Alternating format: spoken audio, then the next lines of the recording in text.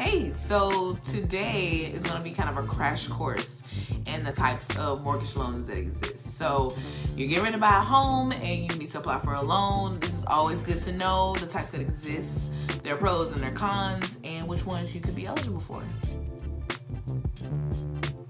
So my name is Glenice Johnson with artformhomes and eXp Realty, and I am an agent in the greater Birmingham, Alabama area, kind of serving all over, you know, Pelham, Helena, Kiwitown, Fultondale, Gardendale, Irondale, Centerpoint, all those areas. And so a few things before we get started on the types of loans that exist. I do want to explain that since I kind of did a little bit of research on this to kind of gather my notes and everything, it's a lot of information. So I'm gonna break this up into two parts. So part one, we're gonna kind of talk about your general conventional loan, the difference between conforming and non-conforming, and then I'm going to get into like the most common federally insured loan, which is usually it's FHA. You may have heard that. If you've heard of any type of loan, if you're familiar with loans, that's probably one of the ones you're familiar with. And then part two, next week I'm going to talk about the two federal loans that you don't have to pay a down payment for, as well as a brief little explanation on the difference between a fixed and adjustable mortgage rate. So part one today, part two next week. Also, I want to say before we get started is that if you're watching this today, because I'm shooting these like a little bit in advance, of course, but if you're watching this the day that I'm posting it, today is technically my son's due date. He's supposed to be here today, but more than likely we don't pay attention to due dates. He's probably not.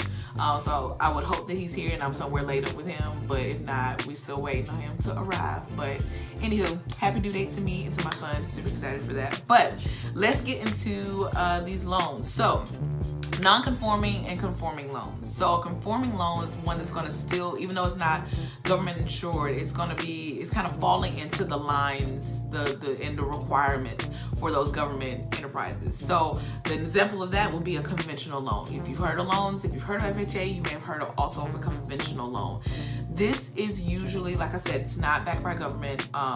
It's not backed by the government, but it is. It's typically a lower borrowing cost, even if the interest rates could be a little bit higher. You can pay as little as 3%. However, if you pay anything under 20%, you will be required to pay what's called private mortgage insurance. Now, the beauty of that with this conventional loan is once you get to 20% equity in your home, you can do away with that insurance. 20% equity, you can get rid of it. That's a great perk. So your FICO score needs to be by at least 620, and I want to pause and make a disclaimer about this. As of recently, within the last year, of course, COVID has kind of made these credit score requirements kind of fluctuate a little bit. So I would say definitely check with a lender to confirm. These numbers have definitely fluctuated, so they could be a little bit higher, could be a little bit lower, but definitely check with the lender. So your debt to income ratio needs to be about 45%. If you've watched the video I posted last week about what mortgage lenders look for on your credit report, I said your debt to income ratio, most of the programs are going to be in the 40s, 41, 43, 45. So I said always strive to get at least 40. That way you just cover all of them. So again, this example is about 45%. So for this type of loan, this is usually for people who have a really stable income, a really good credit score. You've got a lot of money to put down. This is usually, you're gonna more than likely be able to qualify for this. But again, of course, everyone's financial situation is unique. So definitely check with a lender. So that's an example of a conforming loan, because even though it's not backed by the government, it does fall in line with a lot of the requirements and the stipulations that would be, needed. So an example of a non-conforming loan is what's called a jumbo loan. So I'm gonna go ahead and say off the bat, this is more so for your more affluent buyer. You got a lot of money, you're getting a higher price point of a home. So for jumbo loans, the limits are much larger. The interest rates are actually really competitive. You need a credit score of about 700. Now again, check with a lender, but that's pretty high. For me that's high. So with that, you also need to be able to put at least 10 to 20% down. No threes with this, at least 10 to 20% down. And your debt to income ratio still needs to be about 45%, but there's going to be a little bit more in-depth documentation with this one, including required assets of at least 10% of the loan.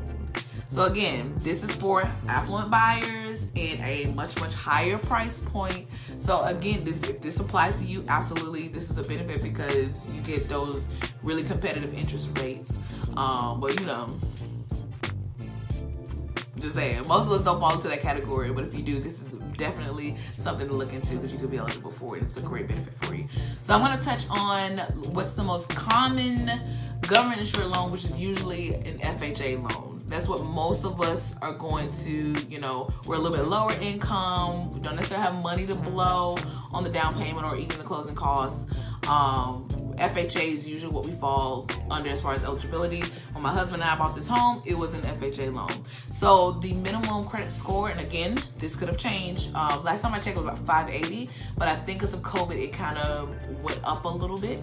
So definitely, again, check with the lender to make sure that number's correct for you. You'll need about 3.5%. I know that for sure for the down payment.